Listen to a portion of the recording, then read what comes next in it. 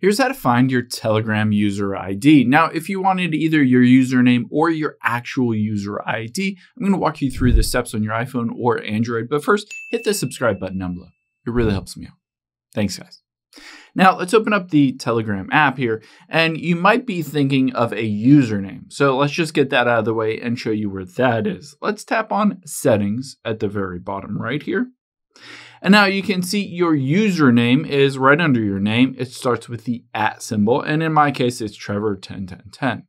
That is my username, but that is different from my Telegram user ID.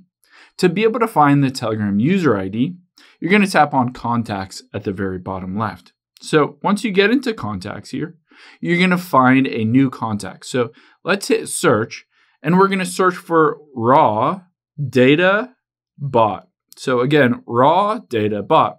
And this very first one you can see @raw_data_bot. Let's just tap on it. Now the cool thing is this will show you what your user ID is. So just hit Start at the very bottom.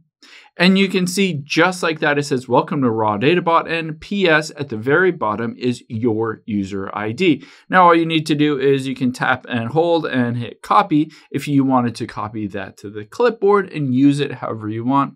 Hope this helps. If it did, hit the subscribe button down below and leave a comment if you still have any questions. Thanks, guys.